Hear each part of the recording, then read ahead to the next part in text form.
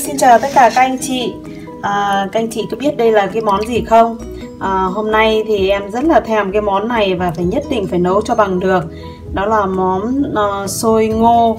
Xôi ngô thì nhớ Nam Định lắm, làm cái này là mỗi lần buổi sáng là mình có thể chạy qua đường là có cái cô hàng xóm, cô ấy bán xôi ngô và cô bỏ trong cái lá chuối, nó thơm ơi là thơm.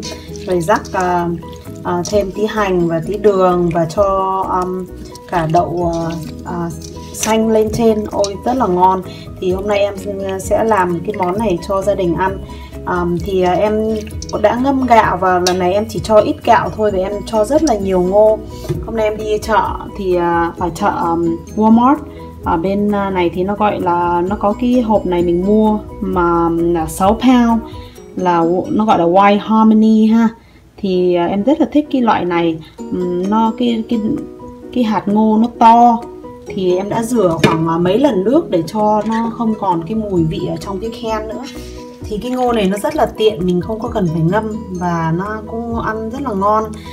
Thì em đã cho muối và bây giờ chỉ cho vào cái rổ để mình hấp lên ha. Đó, hấp lên và mình cứ áng chừng khoảng 20 phút và mình chát, xong mình đảo lên. Em đã ngâm đỗ sẵn và bây giờ em lọc qua nước và em chỉ có cho một chút xíu nước thôi. Và bây giờ em sẽ cho vào nồi cơm điện ha.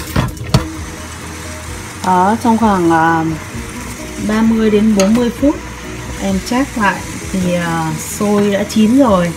Đó, nó không có bị nát. Và bây giờ mình chuẩn bị những cái mà để mình bỏ lên trên xôi ha. Đó, thì đây là đậu xanh không vỏ.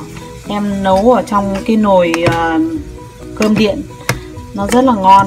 Và mình chú ý mình không có lên cho nhiều nước á. Có một lần em cũng cho nhiều nước và nó rất là nhão nên nó không có thành cái đậu xanh nó tươi như vậy được, và nó khô nhưng mà nó đã chín rồi. Xôi ngô của em đã xong. Thì món này rất là đơn giản, là mình cho tất cả mọi thứ cùng nhau, nó có vị mặn, vị ngọt và rất là thích là mình tự làm hành và mình chiên lên, mình rang lên thì nó có cái mùi vị thơm thơm, nên là em rất là thích cái món này và em mời các anh chị thưởng thức cùng chúng em.